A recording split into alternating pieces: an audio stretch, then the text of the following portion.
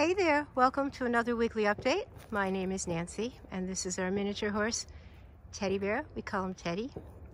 And we got a lot done this past week with his driving. We did a lot more practicing of backing and driving him around the pond and just doing different starts and stops and different things that you would need to do if you were driving Teddy. Look who decided to go in the pond today. What are you doing, Teddy? He's playing in the water. You like that pond? He likes the pond. What are you doing in there, huh? He decided he wanted to go in the water. What are you doing? What are you doing in there, huh? He decided to play in there. I hope he doesn't want to lay down and roll in it with his harness on. What are you doing? All right, walk up. Walk up this way. This is really hard to steer him, not getting myself in the pond. Where are you going? Come on up this way. Walk up. Walk up this way. Walk. That was amazing. Come this way. Come. I don't have the reins right. There you go. Well, that was different. That was very different. We're gonna go in the pond again, huh? He likes the pond. He likes the water. He likes the water. You want to go in the water again? Was that nice? Was that fun? What are you going to do? There you go. Walk, walk, walk. I can't go in that deep. I don't have any boots on. Come. Come, Teddy. Walk up. Come on. Walk up. Good boy. I definitely have to wear boots next time. And if you're new to my channel, he is not tied to anything here. He's just loose with me. I do this when I'm doing chores on my farm. But I want to try something new with him today. I've never done this before. Teddy has been in the woods before, just leading with a halter and lead line. I have never tried ground driving him in the woods. And of course, this woods is pretty thick. There's not a distinct trail through it. It's more a deer path. So I'm going to get my husband to help me with this. I'll be ground driving him and he's going to be recording. And I also want to try ground driving Teddy over some planks on the ground that would kind of resemble a small little bridge if we came across a bridge if we were trail driving. So let's see how Teddy's going to do today. Good boy, Teddy. Walk up. See how he does. I tend to think he's not going to have any problems with this at all. Come. Come. Walk up. Walk up. No problem. Very good boy, Teddy. Okay, now we're going to try going in the woods. Now, Teddy has been in the woods before with a halter and lead just a couple times. I've never taken him on this side of the woods, and I've never done it when I was ground driving. And there is not a distinct path in there, so we will see how he does with it. There's all kind of things in the woods. I never know what I'm going to find in there. Sometimes there are wild turkey, fox, you name it is in there. So let's see how he does. Good boy, Teddy. Walk up. I'm going to try to stop. Teddy low. Let him just stand and listen around. What do you hear? What do you hear? You hear any squirrels? Teddy back. Teddy walk up. Good job, Teddy. We're going to go up a little further here. So he's doing very well. He's really looking around. Look at those ears. His ears are pointed so far forward. He's like, what is this stuff? Come on, Teddy. Walk up. Walk up. That's all right. Okay, that was his first swoop in here. Walk up, he got scared. Walk up, Teddy. He's a little bit nervous about this little makeshift tent our neighbors set up. Watch out, Steve. It's okay, Teddy. So I'm going to just have him stand and think a minute. So no problem, Teddy. As I drop my rein, my hands are sticky because it's hot. It's okay. Walk up. Let's go. Let's go. Walk. Walk up. Let's go. No problem. Walk up. Walk. Walk. I have a feeling what he's going to do is, no, don't eat that. Gonna let him just stand here and think about it a minute. Something new. He's never seen anything like that in the woods before. You think about it, Teddy. It's all right. Doesn't help that there's guns shooting off right nearby. What are they shooting? Is that target practice? Probably. Yeah. You want me to go over and sniff it? Huh? Want me to go over and sniff it? I'm just letting him stand and think for a minute about it. He's thinking it. Teddy's smart. He's kind of processing things. I don't want to baby him with it. I'm just going to let him think. Yeah, I know it's there. He's looking back at me like, I don't know if I want to do this. Come on, Teddy, walk.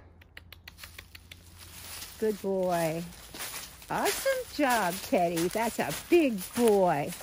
And what I basically did is I gave him no pressure. I didn't try to force him. I didn't try to whip him or anything like that. I just let him think about it. Horses are smart animals, and he knew I wasn't panicked about it. And he turned back to look at me almost like to say, is this going to be all right? And he did real good. That was really good, Teddy. I'm very proud of you. And then we're coming up here. It looks like there's another deer stand. And I think because of all the brush, I'm going to turn him around here. I'm just going to turn to the left, please. Come. And we'll go back the other way. I don't want to get him all tangled up in the brush. I don't want to scratch his legs. Because this is not a distinct path. And now it's going to be different for him coming from this direction to see what that monster in the woods is. It's okay, Teddy. Yeah, it's all right. Let's go. Just like, try not to. That's it. Let's just walk. Walk up. Good boy, Teddy. Walk up. You want to smell it? You want to go up and smell it? Go take a sniff. See what that is. Must smell really strange because don't take a bite out of it. That's not ours. Back. Okay, come to the right. What a good job. That was awesome. That's exactly the experience I wanted Teddy to have today. I wanted him to see something that he's not familiar with. I wanted him, his first instinct was to panic and run away, and then he realized he wasn't going to be able to do that. And then I just wanted him to stand quietly and process and think a little bit. And he did a great job. What I'll probably do is take him more down this path this week to get him a little bit more familiar with it. But the whole goal is to get him exposed to more and more new things that he has never seen before. So that was a really good experience for him. And now I have a little clip that I actually took last summer. I thought I'd show you what we eventually hope to do with Teddy. It's me driving Salem, and some of it was recorded with my husband driving in the cart, and then I thought I would have a little bit where my husband is actually filming me driving. Get up. No need for that. None of that. Walk up. Walk up. Good job. Okay, we're going to go around and walk over those planks again, and we'll be finished. That's enough. I try not to do too long with him each day, especially today. He had a real good experience. I'm so pleased with him. That was really good today. And anyway, I'm going to show you this clip as soon as we cross these boards. I will sign off with this particular video clip, and I'll show you me driving Salem. Just for those of you who have not ever been in a cart when a horse is driving, it'll kind of give you an idea of just what it's like. And I hope you enjoy that. As you can see, I'm holding a driving whip. My driving whip is an ultralight. It's very lightweight, made out of graphite. And in my club, in my instructor, I was taught to hold it at 10 o'clock. And the driving whip is not used to whip the horse. It is used as an aid, rather the way you would use your legs when you're riding a horse. And you can use it to guide the horse in one direction or the other. Once in a while, if you want to have them pick up the speed, you might tap them on the top of the back with it lightly. But it's mostly used to guide them in the direction you want to go.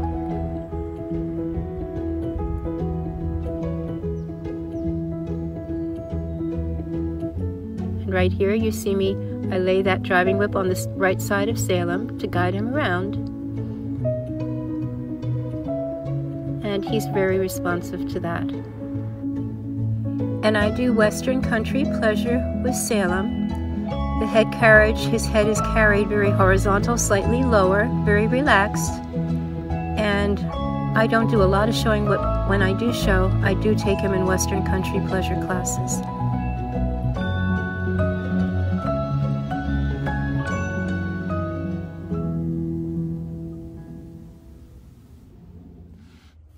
And now Teddy's reward, he gets a little bit of the grass patch here in the back of our farm. And I think he did really well. He had that little spook in the woods. And actually, after I stopped filming before, I decided to take him back one more time. Without my husband, I didn't want to film it again, but he was fine that time. He didn't even blink an eye going by that tent in the woods, that little shelter in the woods. So we went back there and came back, and I took him over on the other side of the pond. And he's coming along really nicely. And I hope you enjoyed that little bit of footage of me driving Salem. And that's the goal with Teddy. We hope to eventually have him be a driving mini as well. So much fun. And we'll see how it goes. So if you'd like to continue following me, Teddy's going to be 2 in the end of April. Probably have a little birthday party for him, but he will be 2 in April. And he still will not be pulling any weight with the cart until he's closer to 3. He's too young for that. We're just trying to get him used to different experiences and exposing him to as many things as we possibly can. I hope you enjoyed this video. I will see you at our next update.